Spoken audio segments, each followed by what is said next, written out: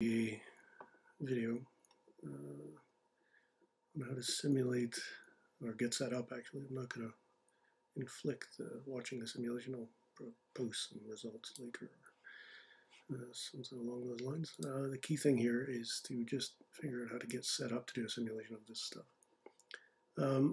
Because we are interested in the Orlov rule this week, there's a guided video how to transfer or remodel number 1. This is one here, or I don't know how I've named these components. This is the first out of figure volume 2, 55, and we've got A. There's a row of things in A. We've gone from 1 to 6 is available. We're going to remodel 1 into 5 in the guided this week. But for now, this video is only concerned on how to set up the simulation that we'll be hopefully looking at to justify this rule. I'm only interested in why number 1 is really bad. So what we're going to do here is start by getting rid of all the other stuff. There's 2 ways to go at this in the larger scheme of things. One is just to leave everything intact and simplify in the simulation pack, or in the simulation workspace. But for me, this time we're going to go through a bit more intrusive thing. And we're going to also start introducing the idea of history-free modeling. So what I'm going to do is normally you would like to add or start capturing design history at the beginning to save some time and all the rest of it. I'm just going to actually pull down to the right. Now, what does that do? It highlights faces. So what I'm going to do instead is selection filter not all, but bodies, and select through. Pull down to the right. This will select everything I encompass, but not everything I touch. So I'm left with this plate. So I have history not turned on yet, so it doesn't really matter how efficient I am here. So I'm just going to press delete. You'll notice what it does is it deletes the bodies, but not the components. So let's undo that. Which, when you have history not turned on, is the only way to move around. You'll notice here that we've got, trying to get my keyboard shortcuts here, I can also select the components and delete them entirely. So whatever works for the particular situation you have. Here we're left with a body, we're left with this plate with a lot of work has been done. If we hide, we can see what's going on here. It's threaded already. And if you watch previous videos, threading is a big problem potentially for us. And so what I would like to do is show this rule in its best light, or the worst case scenario. You can see here that the thread comes up and joins around about the top here. It's also very slightly off diameter. So I'm going to do some work here to try and replicate what we want. Let's have a little quick look here actually first. This diameter is 10 exactly. So we're radius, sorry, 10, diameter 20. So we're probably in an M20. So what I'm going to do here is rework or update this part and maybe add a little bit of sort of logic to it and rebuild these threads correctly to make sure that they mesh properly. So that's our plan for today. So let's close up. I'm also going to be trying to get this thread in its worst possible position in the middle there. So let's go ahead and do that before the history is turned on for a little while here. So I'm going to try and simplify some things. So hide the figure first. Notice none of these, oh, the plate is locked. Hold on, is the other one locked? That would be helpful if I select all of them. Sorry, I can't select everything, so I'll just, nope, everything seems to be locked in space. We have to watch out for this when we turn our history on. Eventually it will unlock. So first, let's get rid of the stuff we don't want. I'm going to go ahead here and get the length of that, 25, just keep that in my head. I'm drawing a box around almost everything here. And just try press delete. So there's some problems here. One other way is to just delete this entire body. So I'm just going to try deleting some stuff. So having some problems here, that's fine. So one extreme version is just delete the whole thing. We're left with an origin here. It should, if we're lucky, overlap the original origin. That's fine. So I'm going to rebuild that plate. It was 25 along its length. Let's get rid of the top origin. Let's see where that other one is. Looks like whoever modeled this put it right at the start. That's good. That's fine. So let's go ahead here and start turning our history on. If I can right-click the right thing, capture design history. This will make everything draggable. So I'm just going to go ahead here and lock these in place first. Ground. Because we have the top not selected, we should probably have a look. And we see the usual stuff we're starting to get used to. Nice. So let's rebuild the plate here. So our origin is chosen. If we want, we can actually pick by just hovering. So this is a good start here. So create a sketch. I'm going to hide the rod end for now, and there's nothing to slice. So rectangle, center point, nice. Snap it there, drag it out. If I want here, I can actually just type in 50, tab 50. Another way is 25 times 2. However you want to type these things in. Let's have a look at our other part before we do our extrude. So I want to go down here and get, previously it was modeled all the way to the bottom of the part. That's probably fine. What I did there was just clicked bottom surface. It doesn't create a constraint, but it does show me the size. So I've got a reasonable value here, minus 40.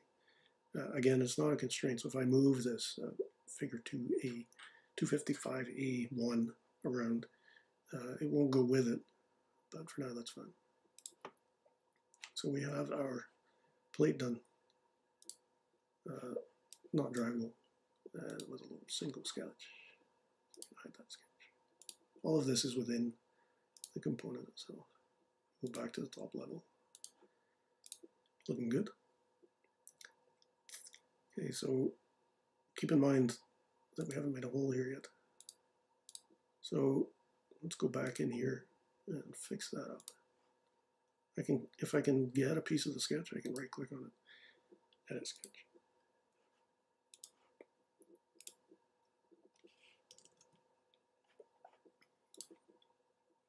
Nothing happens yet until I go back in here and unselect that middle thing. So then we get a nice hole.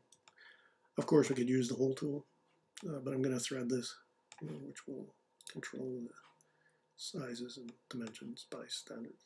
So that's okay. Nice. So a little bit of history up to the top level, if we wish. And the next thing is to actually start modifying this guy. Now, as usual, can't drag it. That's fine. I want to get rid of these threads. And probably this transfer is just going to get in my way. So, yeah, let's get rid of the chamfer as well. Now, diameter of this is 10. That's probably what we're after. So let's go ahead here and delete that. Select what are we selecting here? Everything. So you'll notice what's happening here. I'm getting the whole thing. What's going on? Might have to go in here manually and get rid of it.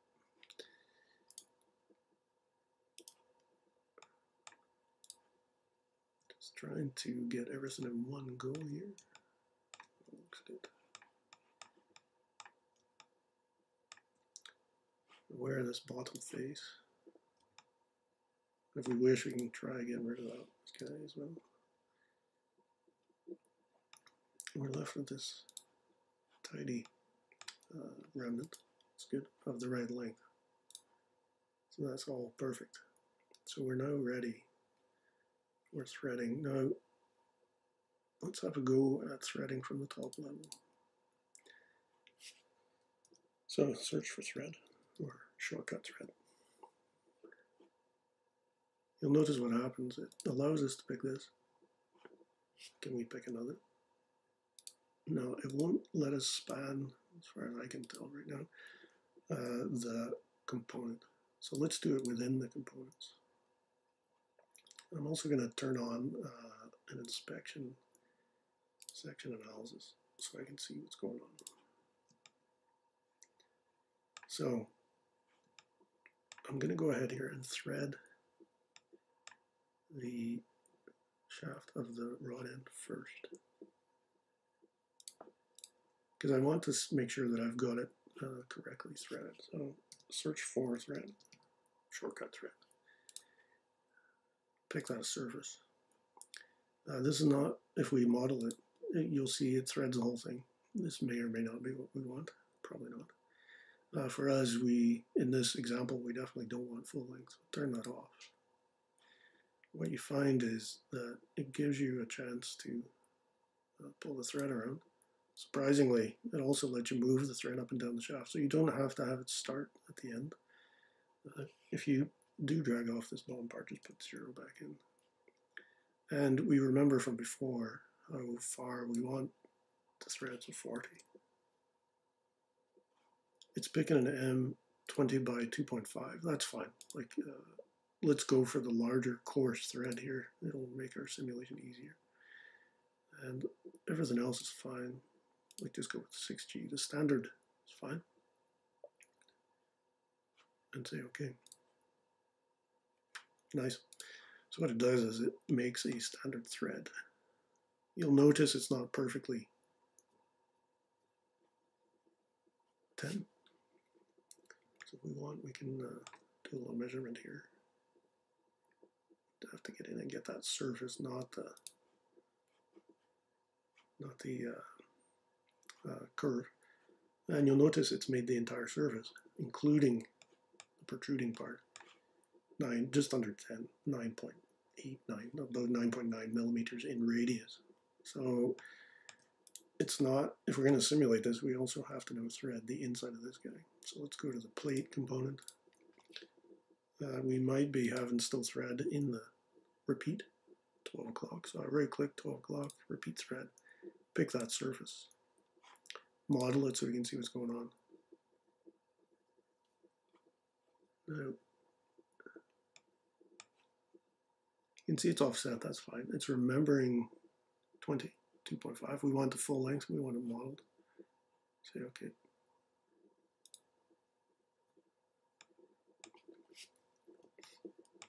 It's not aligned. So we have a choice here. We can create a joint, as we call it in assembly. Right now everything's just locked in place. But because of what we did, because we modeled or unmodeled, didn't thread this whole rod end from the start, the threads start off unaligned, which is fine. What we need to do is fix that up for the simulation, or it won't work. Let's have a look at what we've got here. I'm just going to activate my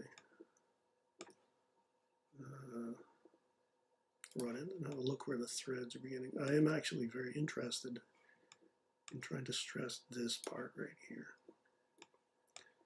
We know bending has no loads in its center point. So one thing I'm going to be trying to do here is figure out where it is. See, it's kind of aligned. It's not quite aligned. Now this depends exactly. It starts, you'll notice, it starts at a very particular point down here. This is where the thread begins. But we have it misaligned. I want this thing to be in its worst position. So we have a bit of fiddling here. Now the easy way to do this is, for me anyway, in my opinion, is to just rotate this stuff around. So I'm going to go ahead here and move faces. Now, this does include our spot here. I'm going to try and rotate it around. Now, we don't need to be perfect here because of the meshing that's coming. But right now, we're going to, if we move this right now, it's not going to rotate correctly. So set the pivot somewhere useful. Some circular edge. I'm going to try and keep an eye. I can kind of barely see this guy right here. Try and rotate it around. We might get some errors here. So that it's in the spot that I'm most interested in. I'm going to rotate around to the back. So just try and align things. It's right there. That's not too bad. Trying to go for a nice number, -25. Might be able to reuse that number. Say okay. I didn't do anything to the threads as far as we're concerned, but now we do have this very tight spot here. When I do my simulation, I'm going to yank this guy on the inside of this in this direction minus x. This will stretch that, give us a nice big KT. It'll also compress this face against the plate. Let's have a look at the plate. Now it's quite hard to get this sorted without by getting things aligned. So what I'm going to do here is actually rotate everything, all this whole thread inside the plate in one go. So move again. I want to pick bodies. I'm sorry, phases. Drag around.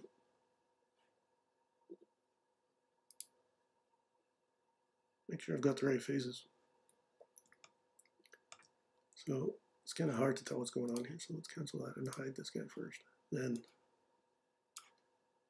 pre-select, move. Looks good. It's actually on the origin right now, so that's fine. Then we can show the rod end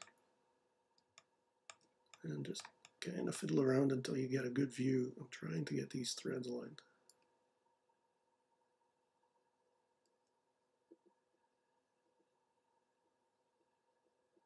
Now, is it against the bottom? This is very fiddly, but is it against the bottom or is it right at the top? Well, it should be against the top. So -124. Not bad. It's a whole number at least, so let's go with that. Turn on our visibilities. I admire. We've got not a bad situation here. It's very close-ish. So that's our setup is done. Oh, don't need to do that. We just need to see the whole part and then go to the top level. This is a good time to save. So usually I just save this and call it sim ready or sim set. What will happen is, depending on how you've got your history, every time you do a simulation, it will create a new milestone or snapshot. So right, what we've got here now is the beginning where we see it comes in as a step, and then my set, sim set, nice. And I'm just going to go ahead here and get the simulation set up. Static stress. Notice what else is available. If we have time, we'll get into this stuff later. But for now, just static stress. If you wish, it'll give you a little preview of what's going on with these things.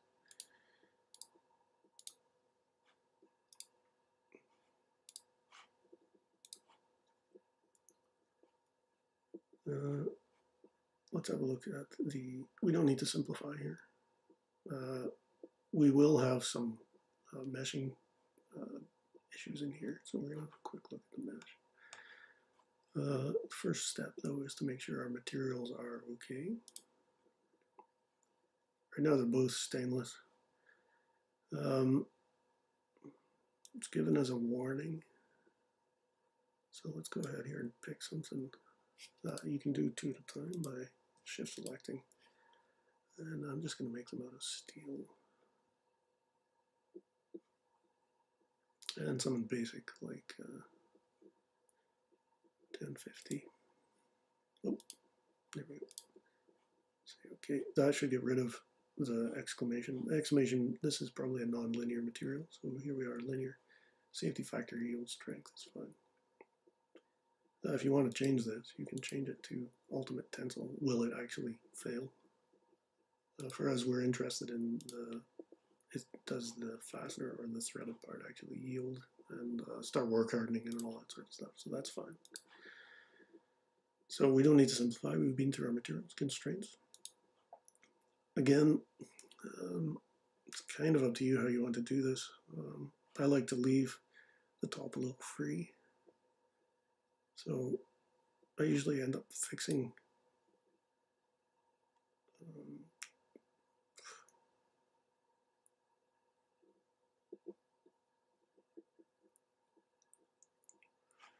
see if we can get away with maybe just one edge. No, to see that, we just need to make sure those constraints are visible. So that's okay, but we still need another constraint to hold this plate. That is going to let it rotate around here. So I'm going to go for not fixed, but frictionless.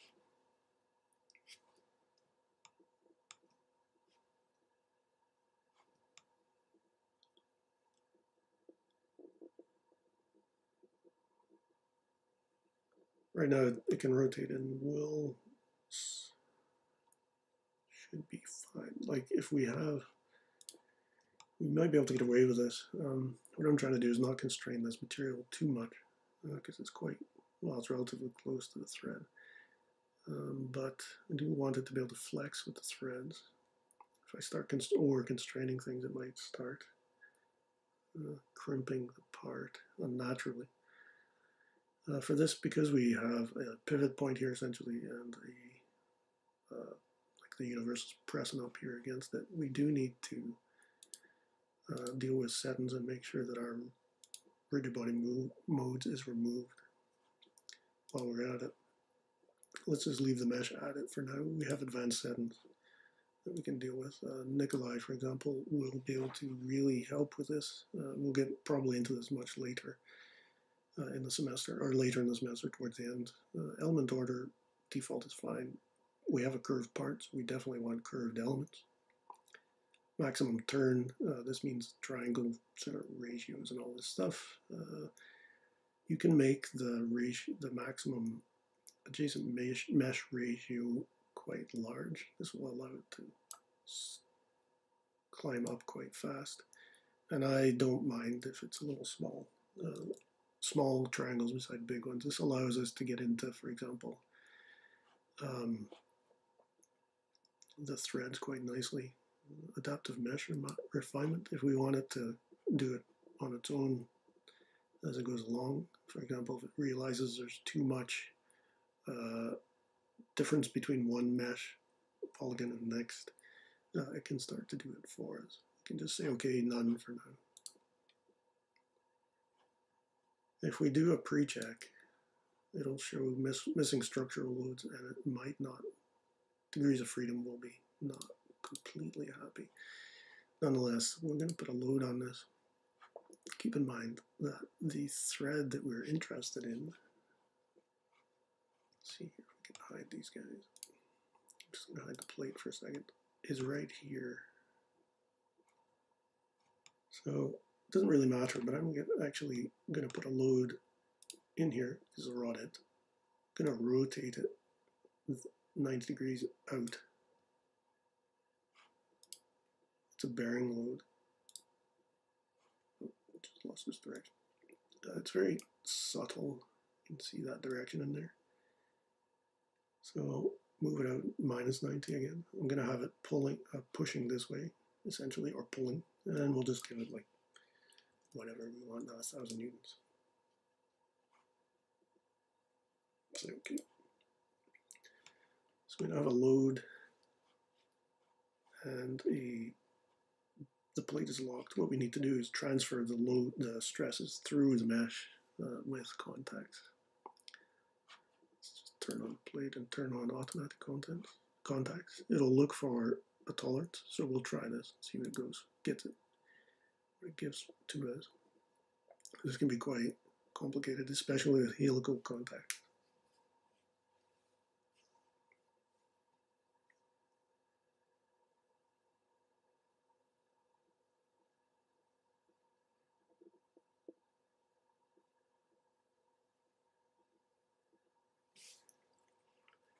Now, it doesn't really show us what it found in Fusion these days. What we have to do is edit the thing. And what we can see if we highlight it, it will show us what I'm trying to show this all at once here. It's really small.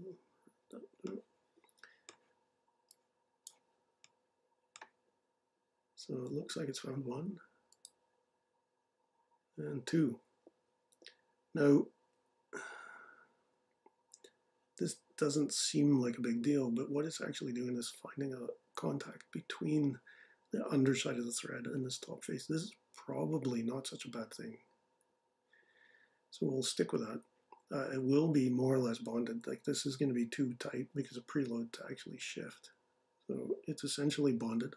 There's other ways to change it to rough, offset, all that sort of stuff. Rough is a potential for us. Symmetric meaning it'll check both sides of the contact. If you want to see more, mine's way over here. You can go through and get quite a bit more information in here. But for now, I'm just going to go for cancel and say, well, that looks okay-ish. Let's give it a go. So you'll notice now our pre-check goes green. We've got some contacts. We've got material. We've got some constraints on the plate. We've got a load on the rod end. And all we need to do is now have a look at the mesh. Turn on the mesh. It'll say, do you want to do that? And again, remember we have helical contacts here. This will be complex. So I'll wait for a bit here and see how this goes. But essentially what it's doing is following our setup rules for mesh, and it's going to go through here and calculate mesh for our simulation. Patience.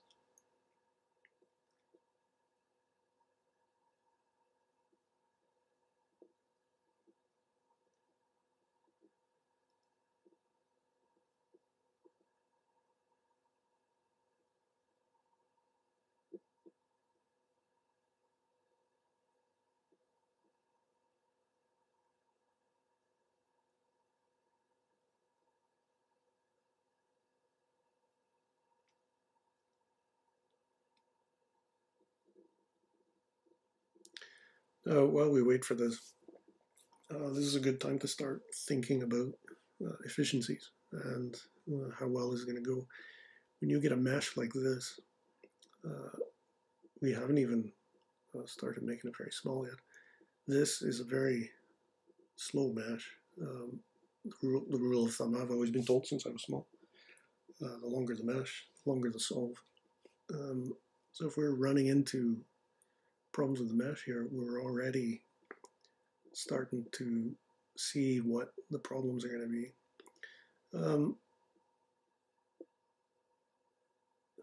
It's actually kind of interesting. So what we'll see, this edition of Fusion right now runs on Nastran, the simulation.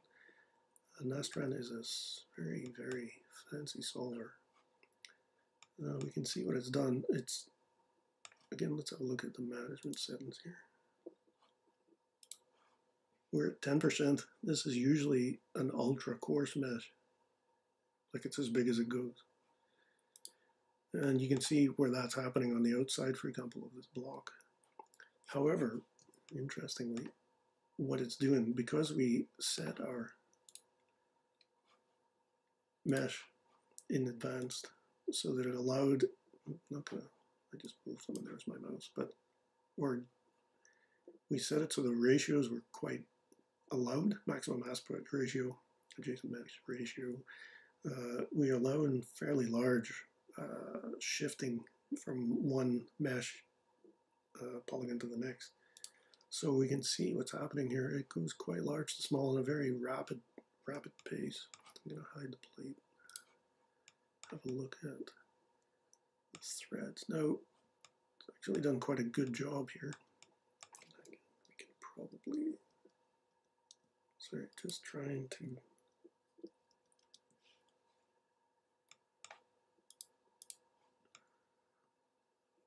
look at this. So for example, again, Nikolai knows this stuff inside out. Just hide some stuff here. But normally what you want to do is look for where the mesh starts.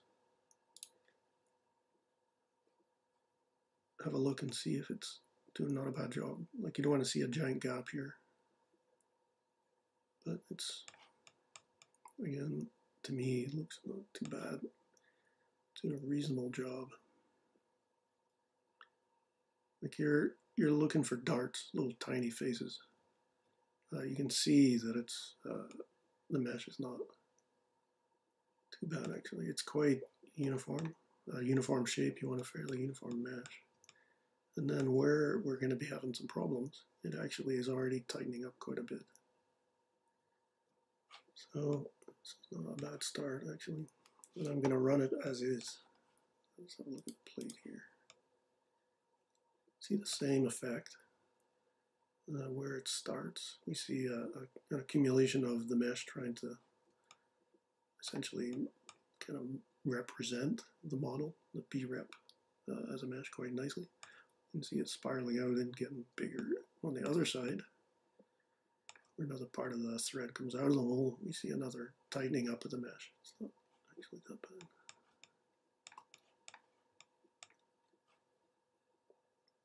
Same on the other side. Nice. So I'm going to give it a go as is. So again, you can see it's given us some extra mesh inside the socket. For us, we might be slightly interested in, like, is there a stress rise around his neck? You know, is there a big enough fillet here? But we're not expecting to have some serious problems in here. So there we go. Next is to press solve.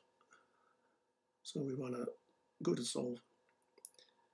This is quite a complex part. So we can either run it on the cloud, again, because I'm